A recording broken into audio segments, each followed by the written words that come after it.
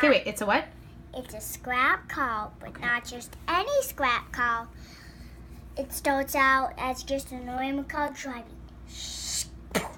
Bumps into another car, parts explode onto the other car, the two cars. Then the sun starts to melt the metal stuff onto the cars. They stick. But then, the junk truck came, picked the cars up. He was still inside. What should he do? That's it. Wow, that's what you got out of my lecture. Thanks.